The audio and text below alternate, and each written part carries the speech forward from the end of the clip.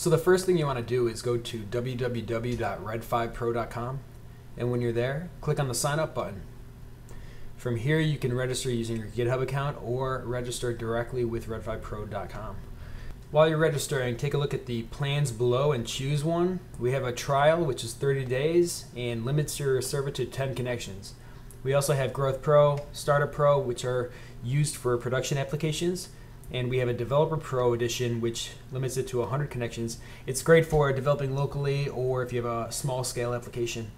Finally, below we have the mobile SDKs, and those allow you to do live streaming from iOS and Android, so you'll want to choose one of them as well. I'm going to spare you the frustration of watching me register and use an account I've already set up. So I'll click on Login, and we'll get to the overview page. On this page, you can locate your license keys. The server license key is automatically embedded in the server when you download it. However, the SDK license, you'll need to take note of that because we're going to have to put that into a plist file later on when we develop the iOS application. Okay, you're at the point now where you want to get to the downloads page and download the server. So we'll go to the downloads page. We have our license key set up again up at the top. And from here you want to download Red5 Pro. And in this case it's version 3.4.4.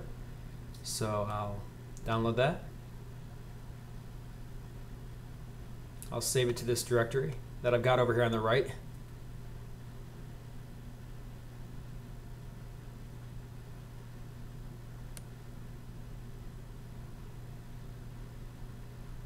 Once it's downloaded, we want to unzip it.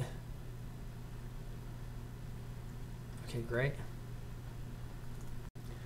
What we want to do now is jump into our command line from this folder. So if I check the working directory, I can see that I'm still in the Red5 Pro server directory. And from here I can list the files.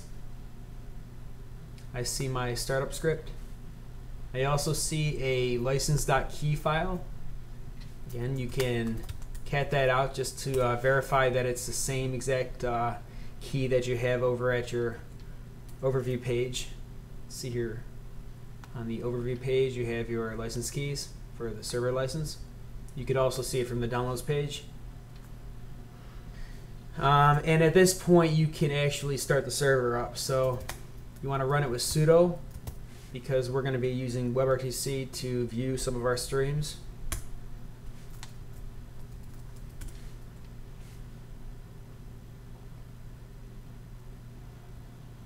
The server is going to load up, and we're going to look for a few output statements just to make sure that everything's working correctly. One thing we'll look for is up at the top, we'll look for the license key. Again, that should have your license key listed right there. And we should also be able to find one more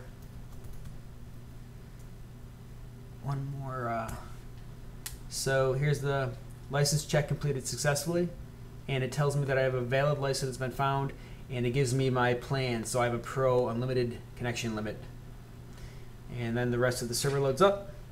So at this point we can go back to our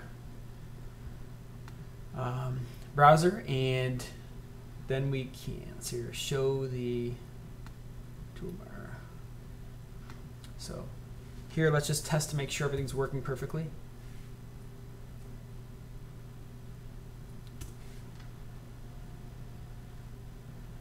And if you can hit localhost and the port 5080, which is the default web port, then you know that your server is running correctly.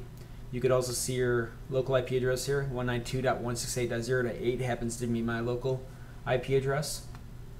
So that's one way to verify that the server is working correctly. Now at this point, you know that the Red5 server is working correctly, it's loaded up. You're now going to start looking at things like broadcasting and subscribing. A few of the tests you'll want to do is to see if it's working with WebRTC. You might also want to check the Flash fallback mechanisms.